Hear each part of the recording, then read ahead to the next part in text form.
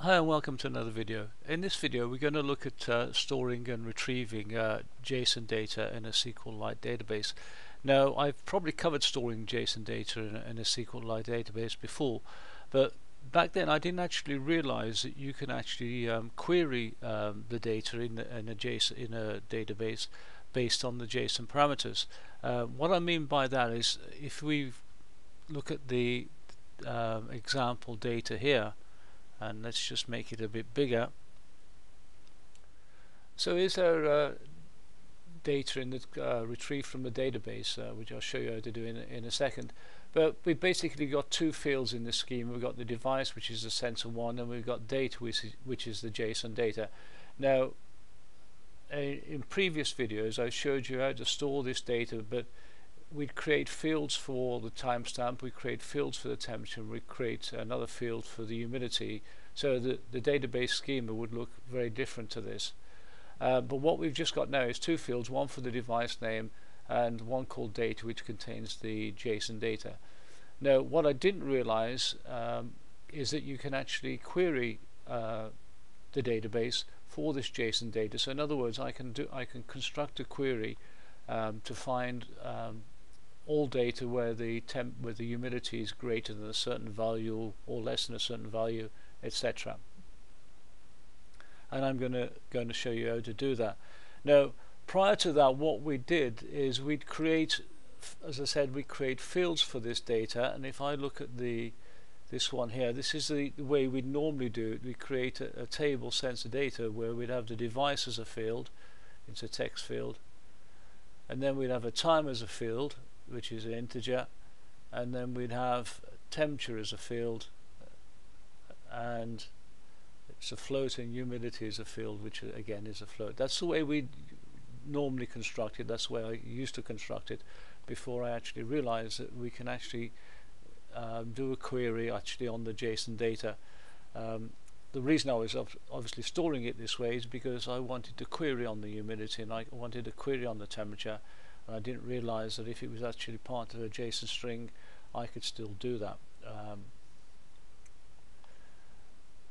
I can't remember when that was introduced into SQLite, but there is a tutorial on the site and it is mentioned there, so if you're interested in when it actually came in, it's certainly a few years ago.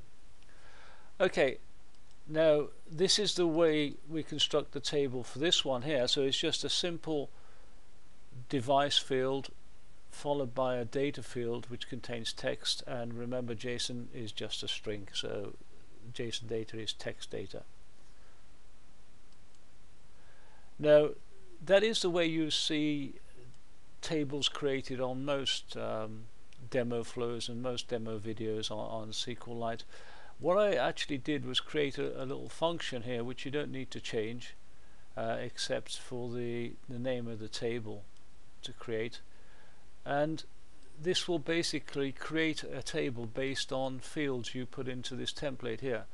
So a device is text, a data is text. If you wanted to put temperature as an integer, you just put temperature, integer, etc. underneath here. It makes it much easier to actually create the table rather than having to create it this way. But that's your choice. You can either use this type of structure or you can use this type of structure. The flow will be available for download, so you can see both. I actually do believe I covered that in another video as well. As part of my demo flows, I usually have a node here to drop the table. Just makes it easier when you're generating test data. Now this part of the flow here just generates some sample data, so it just creates the data. So we have some random temperatures and we have some random humidities here, and we insert it into the table at the bottom here. And you can see here where I construct the JSON payload. Now the advantage of actually storing it as JSON rather than actually splitting out the data out into fields is the fact that it actually makes a very simple create. If you've ever created tables in SQLite and you've had, say, 10 fields, you'd have 10 entries here. and it can get very complex. And the problem with it is, what happens if you want to change it and you want to add an 11th, or you wanted to delete one and go down to 9? Well, you obviously have to edit this, which is a bit of a mess, but you also have to create that new field in the table or delete that new field from the table, and that's not an easy thing to do. Whereas with the JSON format, you just add it into the JSON payload, and you don't need to make any changes whatsoever in this SQL command. It stays exactly the same. It doesn't care what's in that JSON payload, it's just text. And so that's the main reason I like this, and as I say, I wish I'd have discovered it earlier, because it makes it much easier to actually store the data. So you just take the data coming in as a JSON string and you just pop it straight into the table, and if you need to query on those parameters, you can. So if you just look over here, and we have got some fields here, timestamp, temperature and humidity. I'll just delete it and I cancel that, and underneath here I've got a little function here that's going to query the database for the temperature greater than a value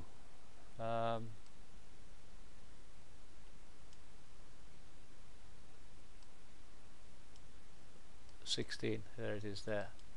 And notice the query. Now, it's not so easy to see in the video, but there is a tutorial on the site where you'll find all this. You extract the data using the function JSON extract, and we're looking for the temperature key, which is here. And notice the format of it, $.temperature. This extracts the temperature key from the database, and then we just do a standard comparison: is it greater than 16? So if I do that query, you can see we got two objects there. And if I look at the temperature value here, you can see it's 16, and if I look at the temperature value here, you can see it's 19. Not only can we query based on that, we can even update the values, and we can update again using the JSON extract. And what we're going to do is we're going to set the humidity, which is that value here,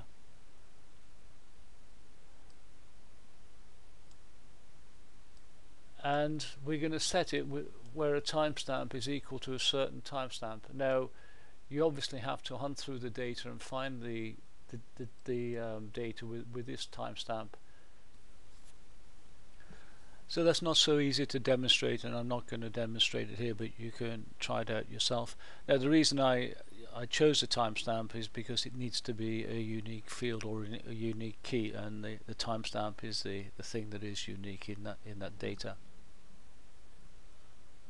Okay, that brings us to the end of the video. I hope you found it useful, and don't forget to leave your comments, and if you want to get notified of new videos, then you can always subscribe to the channel. And until next time, goodbye.